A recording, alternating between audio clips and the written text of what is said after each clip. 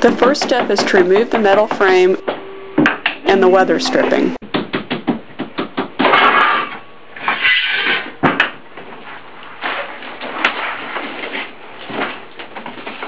The two glass panes are held apart by a metal frame. Do not destroy this frame because you will need it later. The solar cells are 3 by 6 inches and the glass panels are 3 by 6 feet. 108 cells will fit on the panel with 1/4 inch spacing and 2 to 3 inches at both edges for the bus wires. Cut the rubber between the glass and frame for each pane of glass.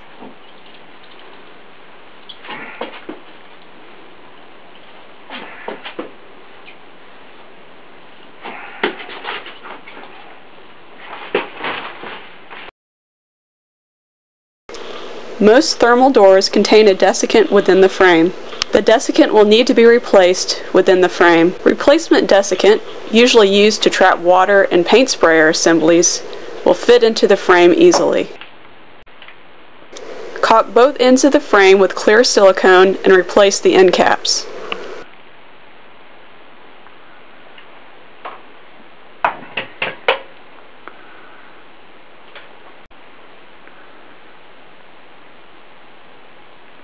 Drill holes to allow wires to exit the frame.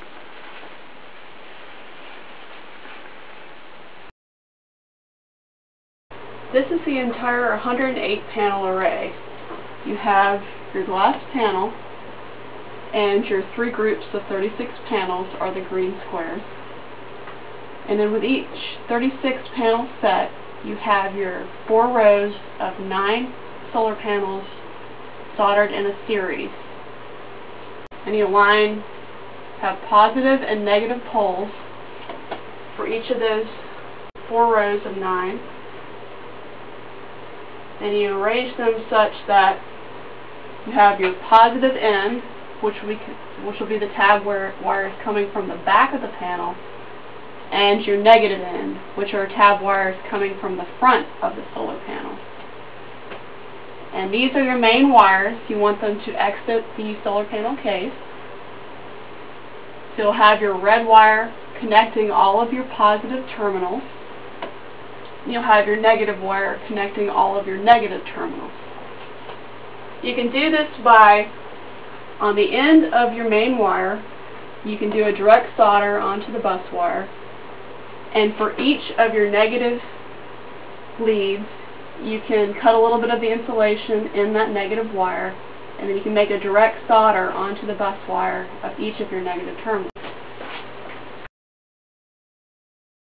Space the solar cells evenly across the glass with 2 to 3 inches of space on the edges to allow for the bus wires.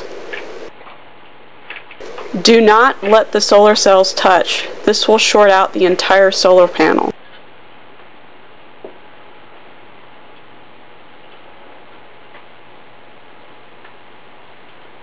Attach each cell to the glass with clear silicone caulk. The glass weights can be used to prevent sliding of the cells. Small point attachments will allow for expansion and contraction of the unit. Do not completely attach the cells to the glass. This will make it difficult to replace cells if you need to and will not allow the unit to expand and contract.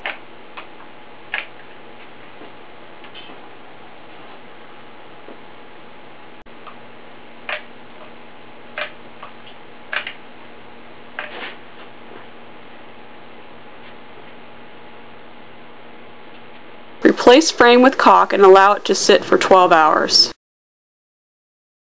Bus wire is a wider version of tab wire, and the ends of the 9-panel series should be soldered to the bus wire. When connecting 2 series of panels, all 4 tab wires need to be soldered to 1 bus wire.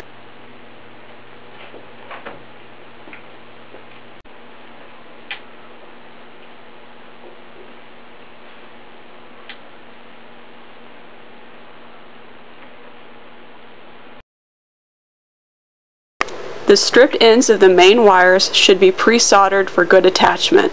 Generously apply solder to the ends of the main wires. Solder the main wires to the appropriate bus wires.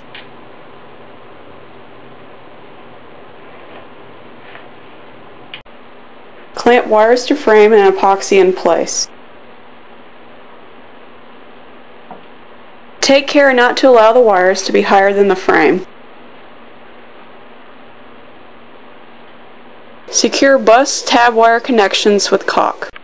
The wiring on this panel is different than the diagram because we wanted to change things later on. That's why there are 6 wires instead of just 2 exiting the panel. Notice that the positive wires are coming from the back of the panel, not the front of the panel. Those would be the negative tab wires. From the positive lead, it runs through the series of connected panels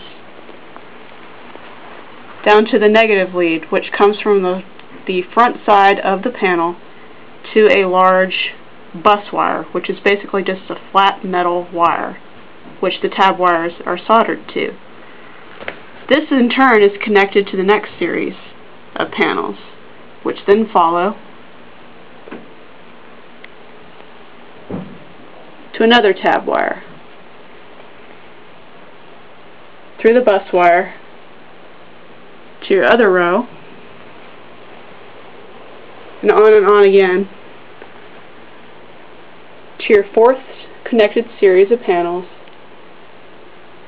to your negative tab wire, where your negative wire is wired. Secure top pane of glass with bead of caulk. Check for gaps in caulk. Air pockets could allow moisture into the panel. Build frame for panel. This one is made of aluminum clad wood.